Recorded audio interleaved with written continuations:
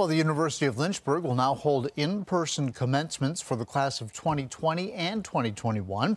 You may remember some of last year's graduates voiced frustration over plans for a virtual event, while this year's class received a limited in-person ceremony, and now both classes will walk across the stage between May 20th and the 22nd.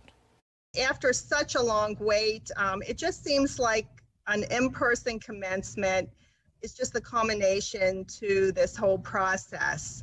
So, of course, we're looking forward to attending.